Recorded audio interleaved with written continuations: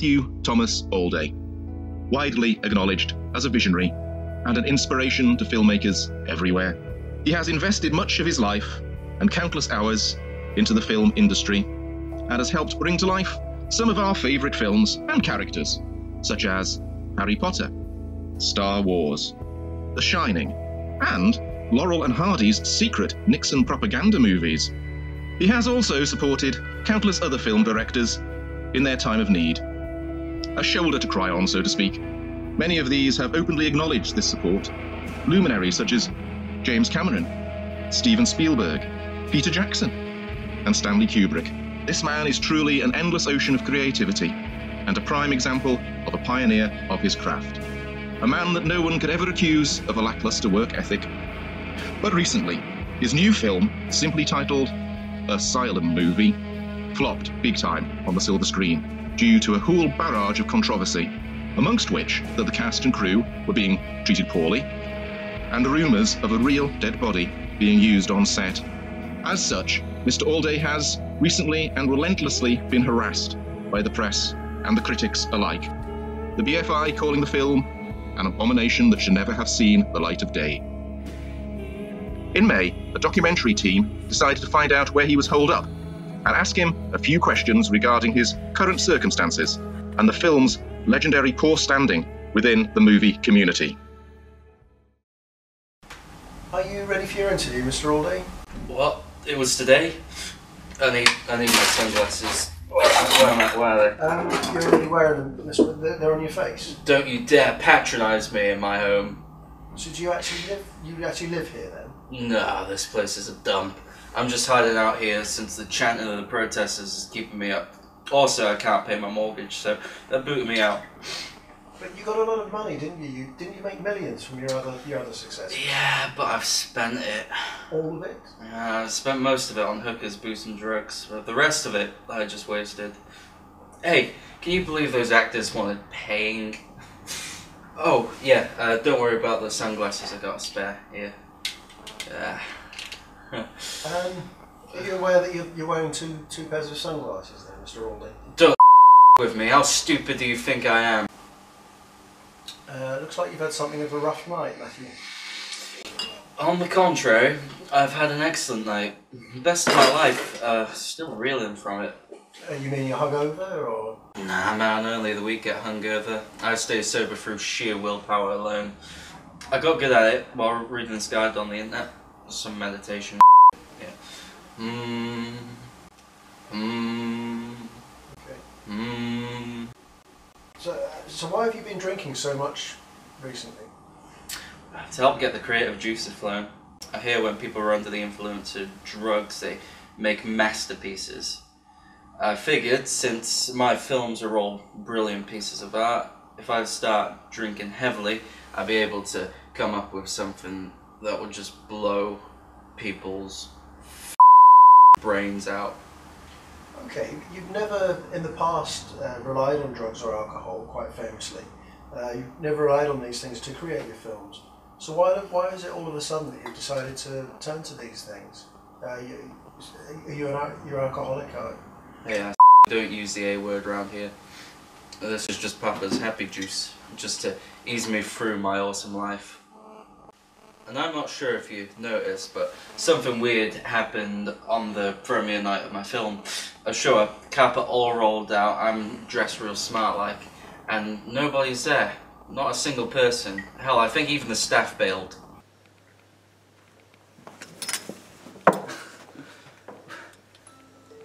What? Where is everyone? Hello? Hello?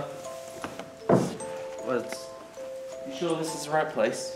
This is the right place, I Matthew. think you have an map for me. This so isn't the right place. Hello?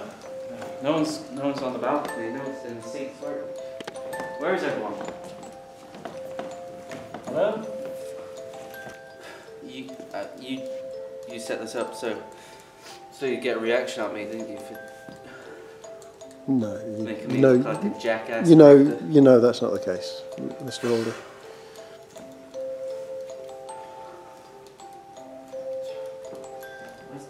Are you okay, Matthew? No. Honestly, no one's showing up. Like, Matthew, no, I've already shown you. There's nobody up here, Matthew. There's nobody down there. There isn't anybody down there. There could be that midget couple that was standing outside. But they're not going to be under the seats, are they? I don't know. Like, I don't know how midgets sit.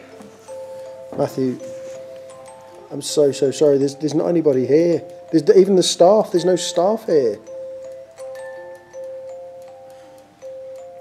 Come on, let's get you home, man. You all right? Oh, he's really upset. He's really upset. I know, Mr. Allday. I was there. I filmed it. Do you remember? Hey, what did I say about the A word? I've literally never seen you in my life. I'm not good with faces. I can't remember them too well. Especially during the night time. I think something might be wrong with my eyes. Possibly, Matt. Is it because you're wearing sunglasses? And I'd hope you'd remember me. I'm the director for your documentary. We've met a few times. Don't disrespect the specs, man. Wait, my documentary? I don't remember making any documentaries. No, Matthew. I'm making a documentary about you and your recently failed film, and the controversy behind its production. Hey, you said a lot of long and interesting words there, but before I begin with that, I'm gonna address an issue. Alright, who said we're on first name basis, huh? I'm not your goddamn friend, you cretin.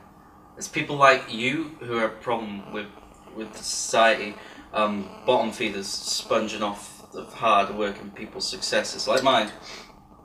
Okay, I'm sorry. I'll address you as Mr. Allday then from now on. I see we're getting to the heart of the issue, Mr. Allday. Do you think you have a messiah complex? I'm not going to warn you again about the A word, okay? And I don't have a complex. I'm the least complicated person I know. I'm actually quite perfect in that sense. I'm basically a god amongst men. Well, I'm glad to have gotten that question cleared up. Thank you for that. I need to ask you about the rumours that have been floating around about the production of your film that caused a lot of the controversy. Is it true? Is it true that you used a real body, a real dead body? No, I used a fake one. What about all the testaments from the actors and makeup artists claiming that it was very cold, there was no pulse, it started to smell? I have no idea what you're talking about. There wasn't even any dead things in my film. I don't mess with that black voodoo, man. But there are witness testimonies claiming that they saw you digging up a grave in the local cemetery around that time. I was just taking a stroll. With a shovel? Yeah, who doesn't? All your accusations are really stressing me out. Yeah, I need a beer. Okay.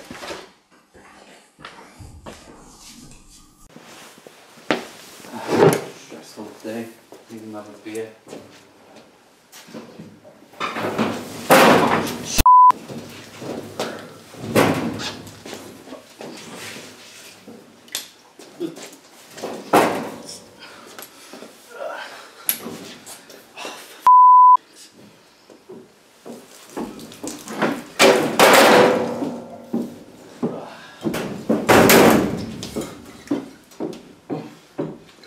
Going back to your last film, the actors don't seem to have a very high opinion of you, the ones that were involved in that film. But I treated them all with the respect that someone on minimum wage deserves to earn. So you didn't even pay your actors a full wage? That's right. If they were good enough actors, people would be sending them loads of money. Like tipping a waiter at a restaurant. I'm not sure that's quite how it works really, but maybe that's not for me to question.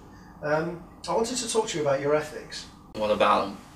Well, I got an interview with some of your cast members for the documentary, and they had rather a lot to say about it. Ooh, good things I know.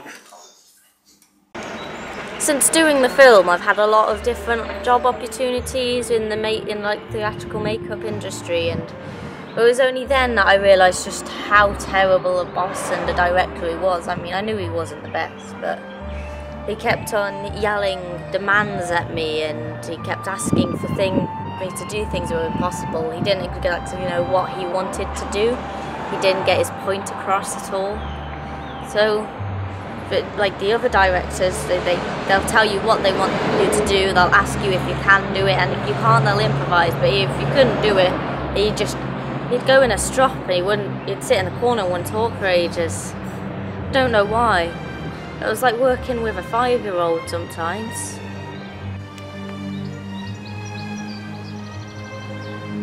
Ever since the production, it's been going downhill, if I'm honest. Very downhill. I haven't had a call in months since the shoot. No one wants to come near me since working with that director. I mean, why did I even go there? I mean, look where I am right now. This is the high, if I'm honest. For me, it's the nicest area I've been in months. And yeah, I've suffered health conditions since working with him, mental conditions since working with him. I've lost part of my mind. Keep talking to myself at night, thinking, why did I take that job? I mean, why did I take that job? Going on to health conditions, working with him, he didn't give a flying rat's ass about how I felt. Fell over countless times, hurt myself. Nope, carry on, he said. We're not sending you to a doctor. I don't care if you've got glass hanging out your leg. I mean, who does that? That's not human. If someone hurt themselves, you take them to the doctor. And ever since then, I'm never working in show business ever again. He's took away all my ambition of being an actor. Not to mention me ripping my beard out for him. The amount of makeup and props I had to go through. Not to mention after the production was done. No, yeah, Reese, you can do it. You can go and clean it off. Do you know how long it took me to get that syrup out my beard? Do you know how long it took? I had like bald patches everywhere. I looked like I had rabies. But no, ever since working with that goddamn director, my life has been hell. So I was employed by Mr. Allday as the Health and Safety Executive Officer. That put me in charge of all of the aspects of health and safety. However, there was a major issue in that Mr. Allday came onto the set heavily intoxicated. He was in the worst state I've ever seen anyone. And you know, I discussed with him about how it may be unsafe for him to be on set working with others. That instantly made him very angry, in which he then tried to assault me. He swung a foul blow but missed and landed headfirst on the ground. I then had to administer first aid to a large gash that had formed on his head. But aside from that, the film was a total dud. His characters were poor. The actors were even worse. I've never known such shoddy actors. It was total amateur hour. And then I couldn't believe how outrageous he was. He would walk around and attempt to molest the girls. It was disgusting. If they had been my children, I would have severely punished him. I mean, who on earth wants to watch a film about people being eaten? Did you know he actually used a dead body? I can't believe it. We all thought it was a fake. I believe Mathew, or Mr. Allday, headed out to find some scummy little hole to live in, I believe. He spent all of his budget, every penny he had, on this film, and he made nothing.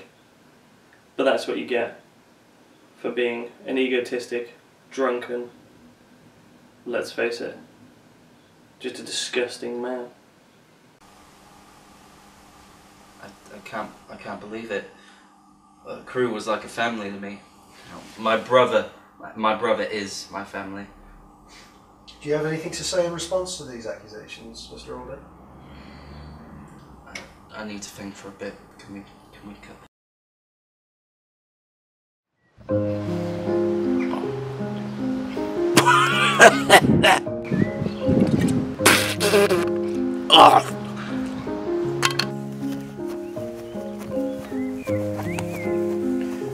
You okay? You okay there, Matthew? No, I need more to drink. I think you've got a few drinks there already, Matthew. I've only got 2. Okay, just mind your step, Matthew. Oh, try not to... are you okay? You're a bit unsteady on your feet there, aren't you? I'm fine. Are you sure? Listen, if I wasn't sure, do you think I'd be out here on beautiful day wearing my hat? I don't think so. That's true. Okay. Oh, Matthew.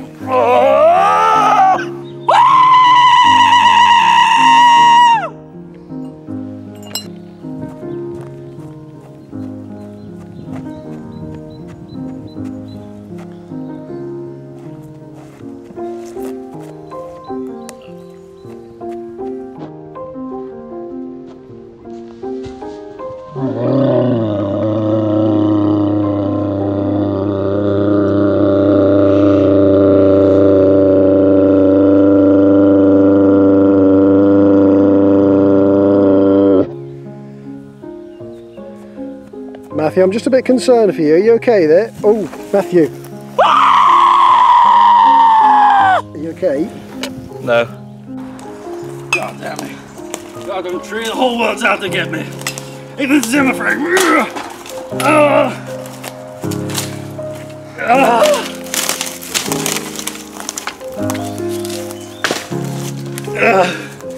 Everything. I had all, you know. I had the money, I had the house, I had a few dogs, don't know what happened to them. I think they got run over. Ugh. You know, people don't see the real me, they see the fake me, yeah? All they see is this cage. They don't see the person inside the cage, and I'm a bird. I'm a bird in the cage who's got his wings clipped so he can't fly out. The cage has got an open top for my ideas to go, but it's got nowhere for the body, for the soul to move. I wanna, oh, it's open. I can come out the cage. I'm gonna fly free. I'm a bird outside the. I feel maybe I'll be able to move on with my life. Careful! Careful! Mr. Allday, what do you think you'll do now? What are your plans for the future? I don't know. I thought I had it all figured out. Could have got myself a pool, some goats. I just don't understand where it all went wrong. I had fun making this film, so surely people would have fun watching it. I can't understand just why nobody wants to watch it. Do you think maybe, Mr. Allday, it's because you gave yourself too high expectations for the film? Your previous films have historically been great successes, haven't they? And I understand the added pressure of building upon that legacy, which is maybe something you felt you had to do. And maybe you're just trying to make sure that they're as good as the previous films, not just as good as the previous films, but better. Maybe you just hyped yourself up a little bit too much and had tunnel vision on how good you thought it was going to be. And then perhaps at this point, or just for this film, you had the vision but not the means. Could that be it? Best like Lanza. I don't think I'm gonna quit film. Sure, in my eyes this wasn't as perfect as I wanted it to be. Maybe I was just too focused on the concept to consider its feasibility. But failure is a natural part of growth and improvement. Next time I'll consider not only my own, but everyone else's capabilities. The next film will be a good one. I can just tell it. Well, Matthew, if you don't mind me saying, I think you've really matured in your outlook on things over the course of this documentary. I was expecting to have to do at least 3 more, to be honest. To think all you really had to do was destroy your body and ridicule yourself to get to this point. Well, I think that's what they call atonement. Sarah runs to feel the burning in her lungs. Clear her head. Do you know what Sarah meant when she said you be my guest? To keep